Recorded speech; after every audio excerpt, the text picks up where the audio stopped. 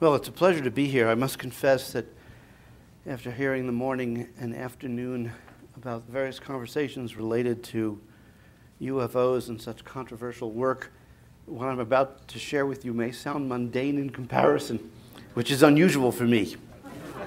The title of this research is The Effects of Distant Group Intention on the Growth of Seedlings. And it involves myself and Mark Boccuzzi and Lynne McTaggart and Melinda Connor. And this particular research was actually funded by a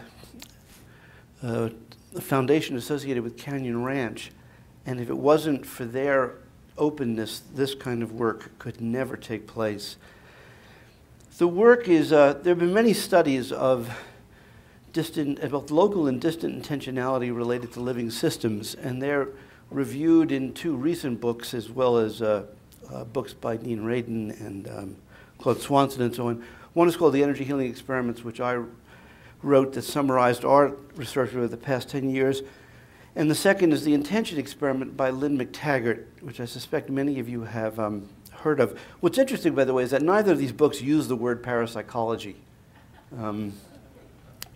because we do see this as although some of the phenomena may seem strange or anomalistic, this is something that apparently applies to all of us. Now, I will not be talking today about research that we've done both with local and distant intentionality on biophoton emission in plants using a supercooled CCD camera system cooled to minus 100 degrees centigrade. Although this work is really phenomenal, it would take a whole presentation. And what I instead want to talk to you about is an application of distant intentionality to the growth of barley seeds. And part of the reason for selecting this preparation is because it's research that can be done by virtually anyone, including high school students, and it has obvious direct potential applications to the vitality of our planet, whereas biophoton emission is a bit esoteric for non-scientists. So the purpose was to determine whether distant group intention could affect the growth of barley seeds under blinded experimental conditions. That was the first purpose. Second was to determine whether there might be a, quote, spread of effect within a given experiment on the growth of barley seeds. And the reason is because the seeds were placed fairly close together, as you will see. And the question is, how specific could the intention be to the seeds that were targeted? And the third is to explore whether groups trained in focused attention and healing would have a greater and or more selective effect on the growth of barley seeds.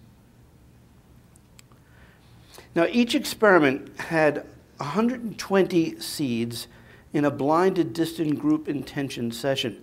By the way, that was also something that was, you could get many more subjects per experiment if you worked with seeds than working with, for example, leaves or vegetables that took up a large space in a camera. And then we had 120 seeds in a matched control, which was a non-intention session. For each session, the distant group intention and control, the seeds were divided into 4 sets, and of 30 seeds per group, which was simply labeled A, B, C, and D.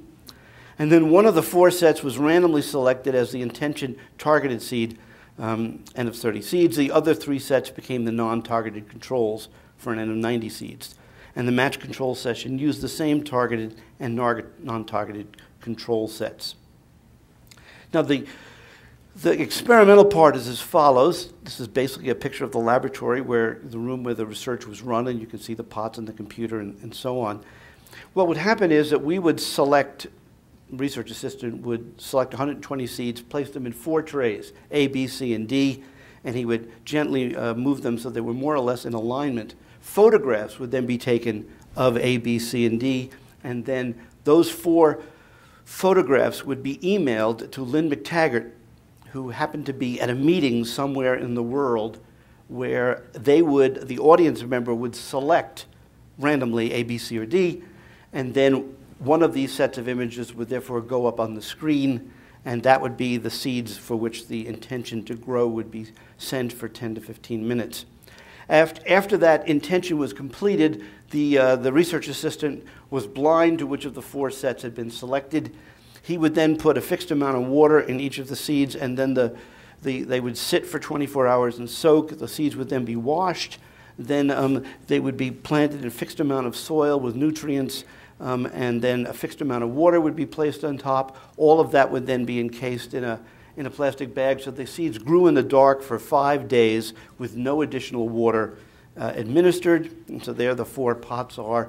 And then at the end of the 4 days, the seeds would be open. 5 days, you could see now that they're growing, that they have grown, and then each of them would be pulled out and measured in terms of millimeters, and that would be recorded, and then it would be put into spreadsheets and ultimately statistically analyzed. Of course, it was after this whole process was done that the code would then be broken. We would then be informed which A, B, or C, D was the targeted versus non-targeted conditions.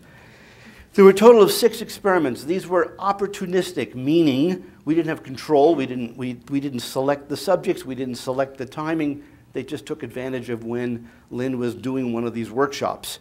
And there was one in Sydney, Australia, with a group size of about 600. And you could see that audience picked target A. There was an online study that was conducted via London. Then there was one in Rhinebeck, New York, one in Palm Springs. Actually, the Austin, Texas one was actually the 6th experiment, but I listed it in order here as the 5th only because I wanted to especially note that the Hilton Head experiment, of which there were 500 subjects, was actually a group of, which was convenient, it was a Healing Touch International meeting of Healing Touch practitioners. So this was a group that we happened to have who were practiced in the art of focusing intention and healing. And for the 6 experiments, the total number of seeds or subjects was 1,440 subjects, which is very large for the kind of research that we typically do. This is a summary of the data. And what this curve shows is on the left where it says intention days, those contain the targeted seeds, which is the blue square, and the non-targeted control seeds, which was the, I guess you'd say that's red. And you can see that it's much higher for the intended seed than the controls. Then for the non-intention day, which was a day which was not blinded, but was also 5 days of growing of the seeds, but where there was no intention going into the lab, you can see that in both cases it was lower, and significantly so. In terms of analyses, separate ANOVAs were conducted on the group intention and non-intention control days. For the intention day only, which was the blinded condition, the main effect for target was significant, p less 0.07. For the non-intention day only, the main effects for target was non-significant. In other words, there was no difference in the intention versus targeted versus non-targeted when there was no intention given at all. Now, the main effect for intention day versus the non-intention day was highly significant. That's the 2 points on the left versus the 2 points on the right. And separate ANOVAs were conducted separately for the target seed and the non-targeted seeds, and you can see that both of those effects were highly statistically significant. So it looked like the possibility that there might be a spread of effect that was occurring where the targeted, even the non-targeted seeds were being accentuated. But of course, you have to remember, that part of the study was not blind, so there are alternative interpretations that are open to the data. Now, I said that there were one particular group, which was the Healing Touch International group, and I looked at them separately. What's interesting about this group by itself is that, first of all, it showed the largest specificity effect, that is the targeted seeds compared to the non-targeted seeds, in the intention day. And interestingly, they showed no, essentially, non-intention day effect comparison to the non-intention day, suggesting that they were showing greater specificity and therefore less spread of effect, which would be consistent with the intention hypothesis. Now, to examine whether the A versus CD targets were possibly different, because obviously it was not a completely randomized order with an N of 6, ANOVA was performed on just the intention sessions, which were blinded, comparing the 4 experiments with the A targets versus the 2 experiments with the CD targets. The main effect for target versus non-target, again, was significant, which was not surprising. However, there was no interaction with the target placement, A versus CD, indicating that position did not seem to be a factor in explaining the result.